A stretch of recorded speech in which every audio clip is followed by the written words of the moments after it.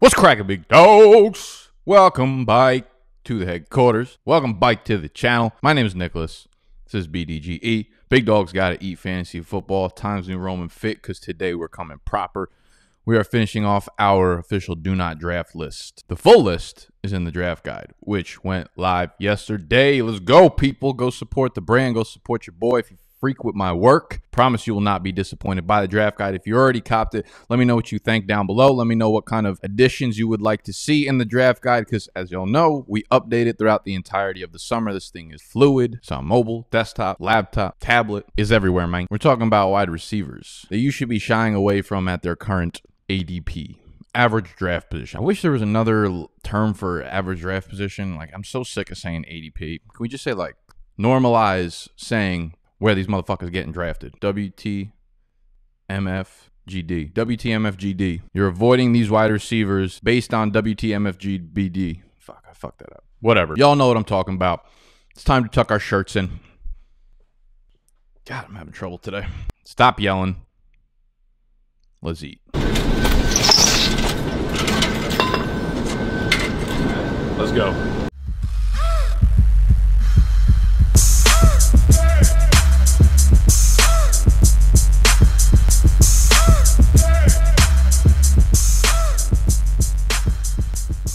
Real quick, the deal on Monkey Knife Fight is available only to first-time depositors, and you must be in a state that's eligible to play Monkey Knife Fight. If not, you could just cop it from BigDogsDraftGuide.com, and you must play a game on Monkey Knife Fight once you deposit. So you deposit 10, use $2 of the $10, then you will get access to the guide via an email from me. Let's talk about Mike Evans and why we are not drafting him this year. He is currently going off the board at the 211. The 211. So we're talking about using our second-round pick on Michael Evans. My problem with Evans is the things that he has relied upon. The things that he relied upon in 2019 to have such a good year are things that I think might not be as plentifully available to him in 2020. What I'm referring to is the pass volume, particularly downfield. And this is coming from someone who doesn't even think Tom Brady is shot or that his deep ball will be fine going into 2020. The Bucs started basically every game in comeback mode last year. Jameis Winston came out the gate and was like, yo, let's do the coin flip, but also let's not do the coin flip, because if we get the ball, I'm going to throw it to y'all. And if you guys get the ball, how about you don't throw it to us, because that's how you play football. So more often than not, we're starting with the Jameis pick six palooza in these Bucs games. They're down right away. They're throwing the ball at a rate as high as any team in the NFL. So when you're looking at this Bucs passing offense, like, who is more likely to repeat the numbers that they had? For me, it's Chris Godwin, because Mike Evans saw 8% more of his targets downfield compared to Godwin. Mike Evans had 1.92 deep targets per game last year, which was tied for 5th. Count them, read them and weep. 1, 2, 3, 4, 5 among all NFL wide receivers. Jameis Winston, unsurprisingly, led the NFL with 99 deep attempts. You couldn't have just thrown one more in there, Jameis. 15.8% of his throws were downfield. On the other hand, you have Tom Brady, 62 deep balls compared to Jameis Winston's 99. Only 10.1% of his throws went downfield. The drop-off in QB tendencies is going to be massive for Mike Evans. You look at the Tampa team, they're going to be way less of a roller coaster ride than they were last year. Now they got the GOAT under center. They're not going to be in 30-point deficits and throwing 30 deep attempts a game, a lot of them going to Evans. This is a team with a 9.5 win total per Vegas, with pretty heavy juice, minus 130 on the over, on them hitting 10 wins. I want to read off some stats from Sharp Football. Last year, Tampa was trailing in games on 535 of their offensive plays. They threw the ball on 70% of those trailing plays, which was the 5th highest rate on trailing plays in the entire league. They were winning on 401 snaps, so losing on 535, throwing at a 70% rate. Losing games on 401 of their offensive snaps. But now they threw the ball on 52% of their plays, 15th highest rate in the league. Obviously, the percentage, the rate is going to come down. When you're trailing, you're way more likely to throw the ball. However, the rate is what we're looking at relative to other teams when they were trailing or when they were leading. You see that rate come down from 70%, 5th highest, to 15th highest. So it tells you that Bruce Arians wants to be a much more balanced offense. He does not want to operate the way that they did in 2020. I think that's fucking obvious. Obviously, no team wants to operate the way they did with Jameis at quarterback. That's why he came out and said, if we could do it with Jameis, we could do it with anyone. Jameis put them in a hole more more often than not, and that led to such epic fantasy production from these wide receivers. So I mentioned why I'm nervous about Evans and the downfield production, but I'm also like, I'd be lying if I said I wasn't concerned about Gronk coming back too. I know he's looking super skinny, and who knows what real impact he's going to have. He might only play on 40 or 50% of the snaps, but I'll tell you what, the snaps that he does play on are going to be situational at worst, and they're going to be in the red zone, and they're going to be where Brady dominates, and they're going to be where Brady and Gronk have dominated together for a long, long time. So if he is a specialist, it's going to come in the end zone. It's going to come near the pay dirt, and it's going to come at the expense of probably Mike Evans touchdowns, because you look at the trio of tight ends they have there now. Gronk, Cameron Brate's been a red zone threat. They have O.J. Howard, who hasn't broken out yet and probably never will, but at worst, I mean, that's not a bad fucking tight end 2 or 3 to have on your team. So I'm a little bit nervous about these tight ends taking end zone work where Mike Evans makes some of his money. Mike Evans is worth a second-round pick in fantasy when his premium assets are at a premium, and you know they're going to be there, and that is deep targets and that is end zone looks, and they were there in 2019. But I'm very, very significantly worried about both of those this year.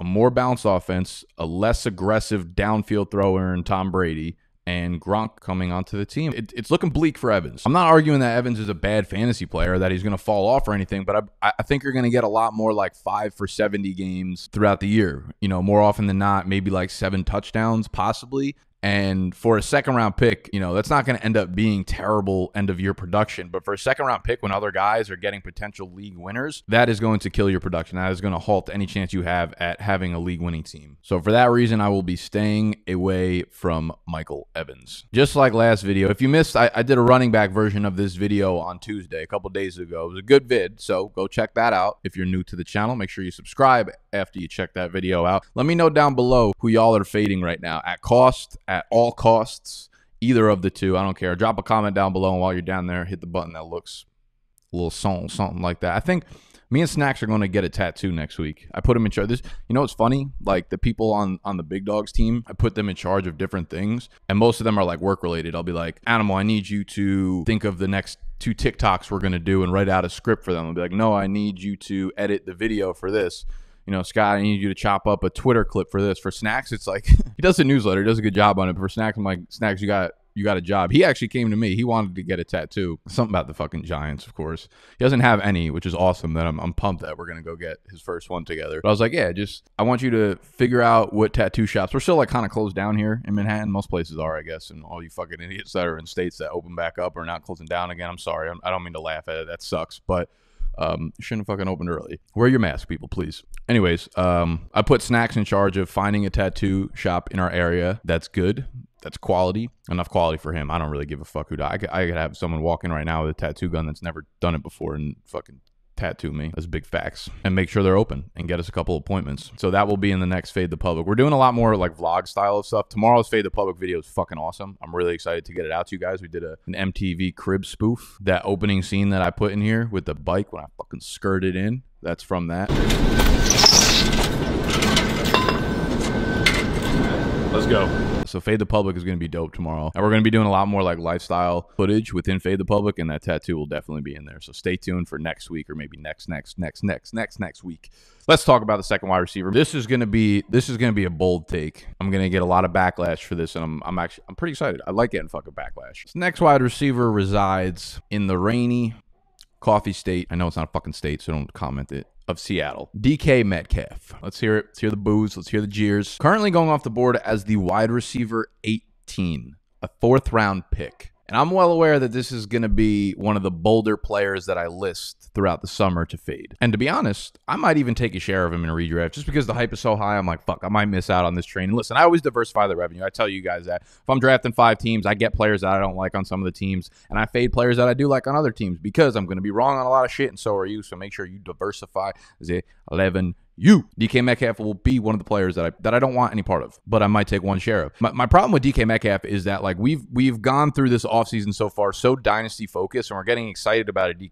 I could buy into DK Metcalf in dynasty for sure, but his value of redraft ADP and dynasty ADP is basically fucking intertwining, and that needs not to be the case yet. Maybe a year from now I could understand that, but right now his dynasty value is still much, much higher than his redraft value is. He's like the wide receiver 16 or 17 in dynasty and wide receiver 18 in season long. Metcalf far exceeded my expectations in his rookie year, but Tyler Lockett is very much still here, and he is still the apple of Russell Wilson's eye. The chemistry between Wilson and Lockett is basically unrivaled. Seattle has never seen anything like it outside of Earl Thomas and his big brother. Had it not been for that weirdo midseason injury for Lockett last year, like this dude was on pace for real wide receiver 1 solidified numbers. He ended up finishing as a wide receiver 14, but a lot of those games in midseason, he had that weird injury. Then they had the bye week, so he didn't end up missing time, but he played as a decoy for a bunch of weeks, and then his production started fluctuating like crazy. So maybe this entire thing is less of a point about Metcalf being at the wide receiver 18, but the fact that Lockett is going as a wide receiver 22 in redraft, I think is a crazy dichotomy there. I understand the physical attributes of Metcalf get us very excited, but people are acting like Metcalf finished as a wide receiver 2 last year. He did not even finish as a wide receiver, a high-end wide receiver 3 last year. If you go by points per game, I hate to be the one to break this to you, but of all the wide receivers who played at least 10 games last year,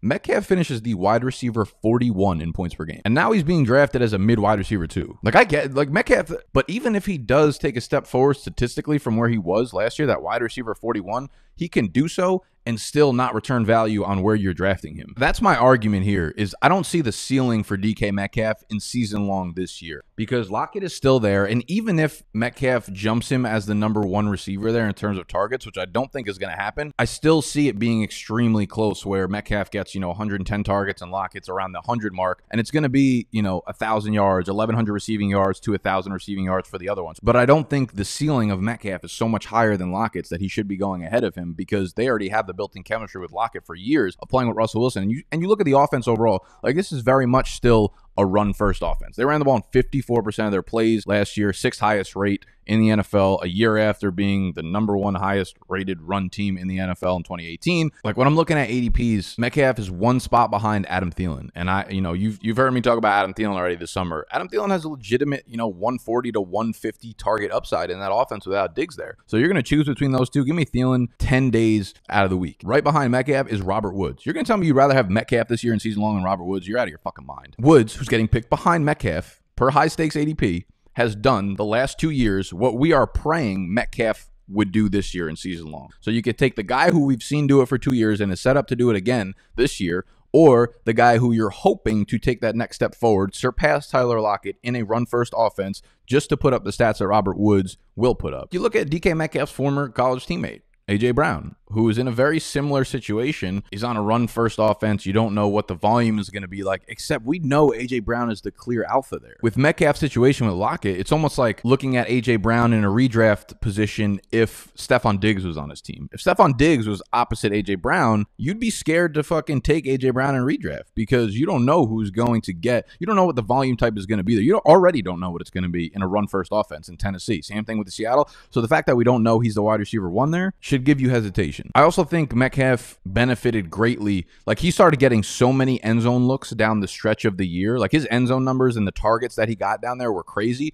But that was only after all of these Seattle tight ends started getting hurt. Russell Wilson loves using tight ends in the red zone, near the end zone. They went out and they signed Greg Olsen. I don't think he's great. They have Jacob Hollister. Will Disley, hopefully he's back from injury. They drafted Colby Parkinson, the rookie, who I think might have got hurt already, to be honest. But they made sure that they have someone usable at tight end at all times on the field. And I think that hurts DK Metcalf's numbers a little bit. If you actually look at the splits between when the tight ends were on the field and when a starting tight end was not on the field, that's when the numbers jumped up for Metcalf near the end zone. I think overall, like the most likely outcome is that we see Tyler Lockett finish in the wide receiver 15 to wide receiver 20 range that he finished last year, and probably take maybe a little bit of a step back if you want to be generous with it. And I think we see Metcalf maybe jump up to that back end wide receiver 2 area. I think that's a reasonable jump up to expect. Give me someone with more statistical, not physical upside at this point in the draft. So in the 4th round, I'm not taking someone at wide receiver 2 price that I hope hits back end wide receiver 2 ceiling. Robert Woods has wide receiver 1 ceiling for sure in his range of outcomes. Adam Thielen has wide receiver 1 ceiling for sure in his range of outcomes. There are just other guys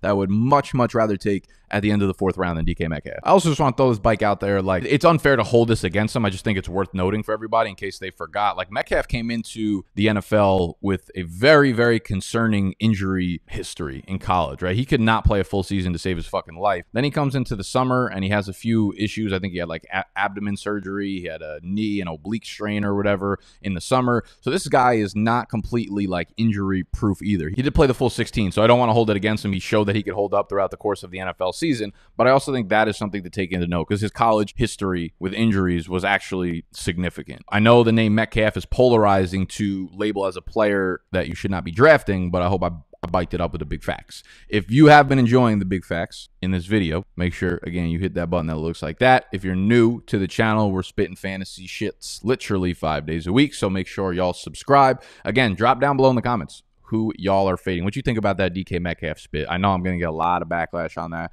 I'm excited for it. I'm here for it. Let's talk about some other wide receivers. We talk about Stefon Diggs. I'm going to put Stefon Diggs on this list as well. Going as the wide receiver 25, you could definitely do worse than Diggs as the wide receiver 3, but he's only technically priced there, right? Wide receiver 25, you're really going to have to get him probably as like a back-end wide receiver 2, and his name value alone is probably what's going to keep him being drafted inside the top 25. Moving teams is bad for a wide receiver. That first year move, well, not always, but we talked about it with DeAndre Hopkins a couple videos back in the wide receiver rankings. That first year moving to a new team is always statistically a drop-off for the wide receiver. It might be a great play in the NFL, like real-life player making the team better, but statistically, it usually doesn't ramp back up until the second year, and this is going to be even more so without having an actual offseason to kind of work together and get that timing and chemistry with the new quarterback. It's only a matter of time before Josh Allen throws past Stefon Diggs for the 4th time in a game. He starts going nuts, and then Stefon Diggs starts missing Captain Kirk. Over the last 2 years, I'm looking at some numbers. Kirk's deep ball completion percentage has been around 12 to 15% higher than Josh Allen's has. That's just unfortunate for the fucking uber-talented Stefon Diggs. He's just so good at football. We want to see Stefon Diggs be the alpha, which he will be in Buffalo, but this is, again, a run-first team who is not going to be looking to game plan around Stefon Diggs.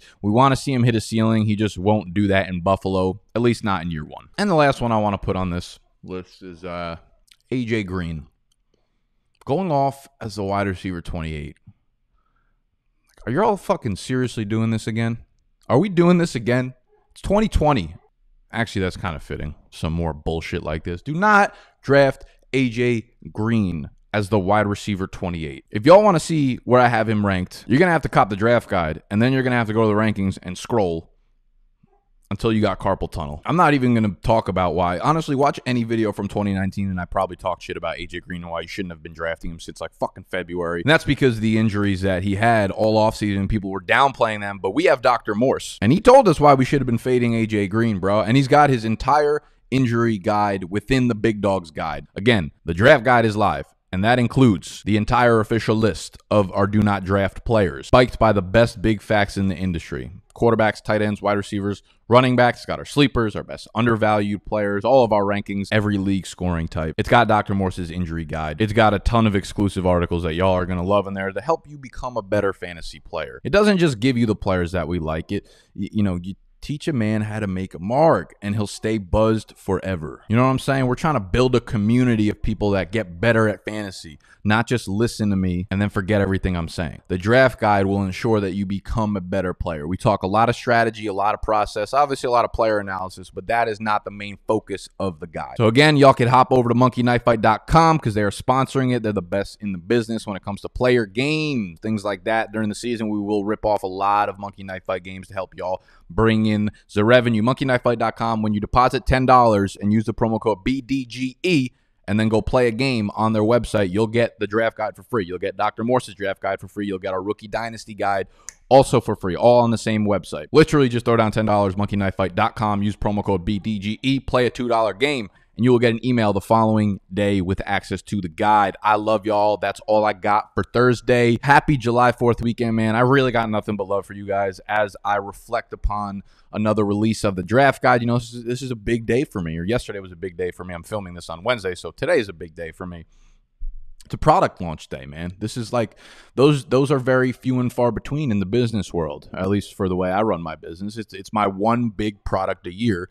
And I get really fucking nervous when I put it out, to be honest, because I just want to make sure it's good enough for you guys, you know, that I've improved upon last year, that I've improved as a person when putting the work and the effort behind this product, man. So I just want to be the best it can be. So any feedback or comments or updates that you would like to see to the guide, I'm completely open for it. Shoot me an email, drop me a comment, fucking tweet at me, whatever you want to do, man. I'm here for y'all. I do this for you. Hit that thumbs up if you want to support me. I love y'all. I'll see you tomorrow.